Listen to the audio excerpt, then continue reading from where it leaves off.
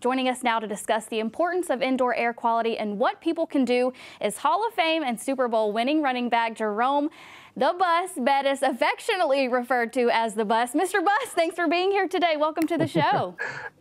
Oh, thank you. Thanks for having me on the show. I appreciate it. And one last thing, who's going to the Super Bowl? Oh, my goodness. I'm going with Kansas City beating Cincinnati, and I'm going with the Rams beating the 49ers after 6 losses in a row. I think the Rams are going to find a way to do it.